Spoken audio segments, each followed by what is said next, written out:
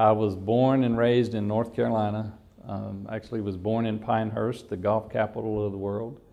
That's only because that was the closest hospital to this little town where I lived. Graduated high school in Gastonia, North Carolina.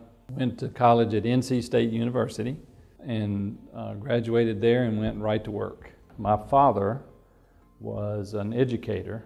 He was a high school principal and a school superintendent. And he knew everybody in the Division of Education, the Department of Education in Raleigh. And through his connections, I heard about an engineering position with the facilities group in the State Board of Education. And I applied and I got the job, and that was my first job as an engineer.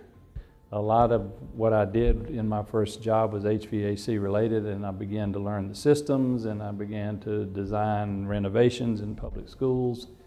And then I was involved in a statewide energy audit, and that's how I got interested in building systems, and particularly HVAC. And I left there and went to work for an architecture engineering firm where I was doing only design, and that's when I got involved in ASHRAE. I joined ASHRAE in 1982 and got really involved at the chapter level, and then the regional level, and then the society level. It's been a big part of what I do in my life, ever since. One of the manufacturers representatives, he said, "Are you a member of ASHRAE?" And I knew what ASHRAE was because I had seen the books and the magazines, but that's all I knew about it. And I said, "No, I'm not a member of ASHRAE." And he said, "Well, you have to join ASHRAE. You're not going to ever do anything in this business until you join ASHRAE." So I did. Well, the industry grows as ASHRAE grows, and vice versa. And it's a big part of the industry. The nice thing about ASHRAE, to me, as a consulting engineer and as a young engineer when I first started, were a lot of the resources that you could call on to help you. ASHRAE, it's the standard of the industry, basically. And it has been, and it always will be. It's because of the membership. We're not a trade organization. We don't have manufacturers as members.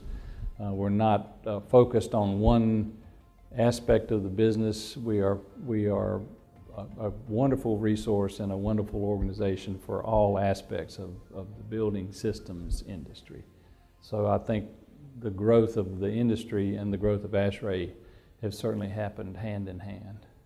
I was invited to attend and make a couple presentations to the World Expo in Milan, Italy during my year. So I was planning on going to Italy and doing that.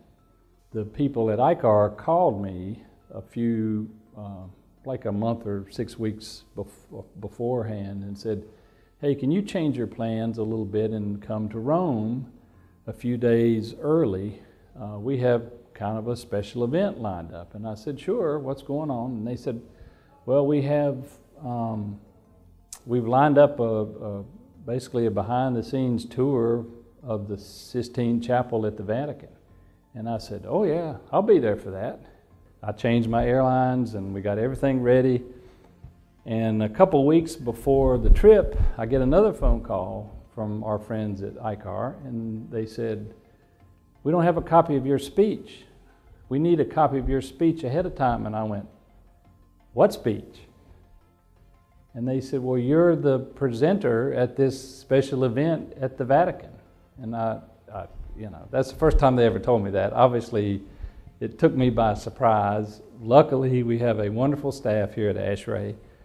They jumped right on it and got a speech written for me. And what it turned out to be was they had installed a brand new HVAC system in the Sistine Chapel because the current system was not working, and they were concerned about losing the paintings and the frescoes, and some of the artwork was deteriorating, and they put in a specially